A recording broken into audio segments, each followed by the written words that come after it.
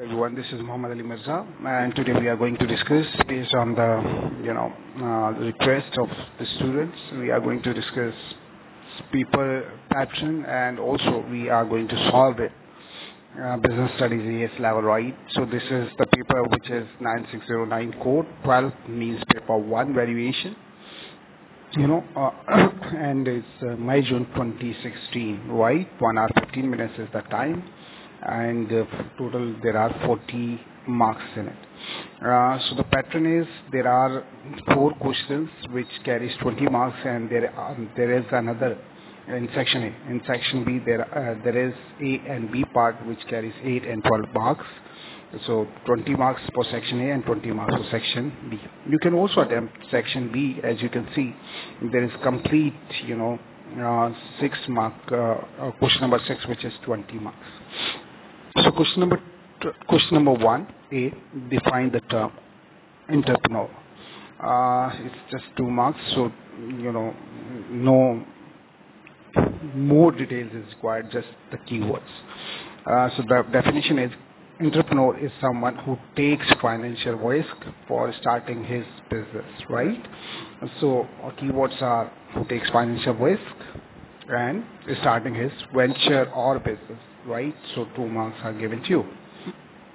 Briefly explain 2 reasons why new business often fail. Why? So briefly explain 2 reasons. You need to mention 2 clear reasons and briefly explain, because it carries just 3 marks. Right. So answer says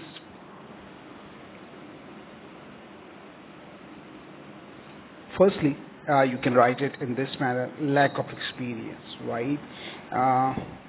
Firstly, lack of experience, as a business owner may not have necessary experience to run the business may fail. And secondly, lack of funds, lack of capital, you can also write. And it's difficult to arrange loan from outside groups as the business is new. Obviously, the bank will not give you the, you can mention the bank as well, or financial institutions, because you are new. And the question also talked about new, right? So new is the keyword here. As far as question number 2 is concerned, distinguish between random sampling and quota sampling. That is basically market research question. Random sampling is where everyone has an equal chance to be selected. It's randomly, anyone can be picked for research purpose. Quota sample is divided on the basis of some characteristics, such as gender. For example, if you are doing quota sampling, so 50% of male student and 50% of female student, if you are doing research on students, right? Briefly explain 2 limitation of market research sampling. So what are the 2 limitations? So limitation is that research is sometimes is going to be biased if the sample is not selected carefully. For example, firstly, convenient sampling is in which research may include only to whom he knows, so the result can be biased. Research may include only to whom he knows. He knows means researcher. The researcher knows, right? So in convenient sampling, if I am a researcher, I'll find people who are known to me. That is why it's called convenient. Secondly, sampling will only provide opinions of the people who were selected.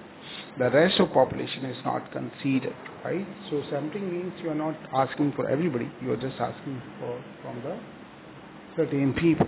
So it can be also, there are research bias. Question number 3, explain the costs and benefits of a business of decision to hold low level of inventory. What are the costs? What are the benefits of low level of inventory? If you are having low level of inventory in your business, number 1, the benefit is that you don't have right to occupy the space, right? That means your space, warehouse cost is saved, right? That's the benefit. The product cannot be outdated. That's a benefit for you, right? So you can just define to a little bit. And the cost is If you don't have low, or if you don't have sufficient inventory, if you are keeping low level of inventory, then you might face some sort of, for example, loss sales. If an order comes, obviously there is a loss of sales, right? So you can write this.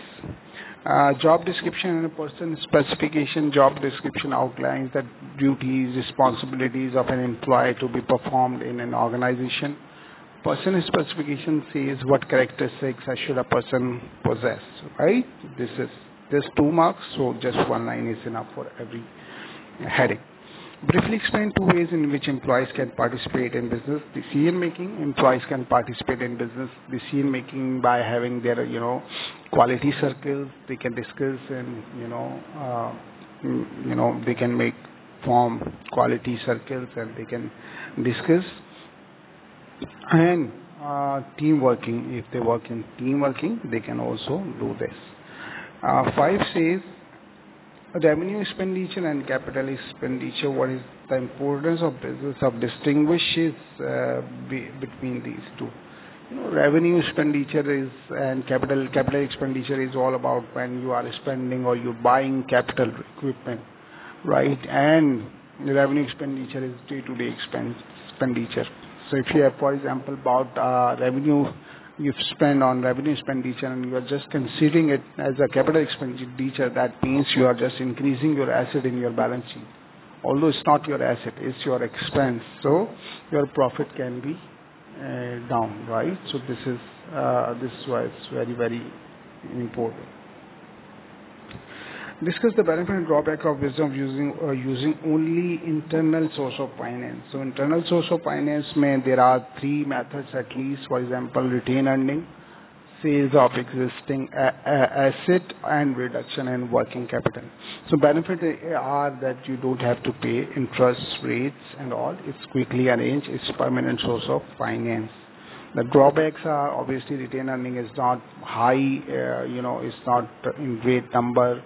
And if you sell your asset, obviously it cannot be returned back. It's once sold, and if you just reduce in working capital, that may be a problem for you. All right. So question number 7A, corporate objectives, why they are important. Obviously they provide directions, and without corporate objectives, it's kind of not the business have no direction at all. So this is all. If you have any query, any problem, you can call me.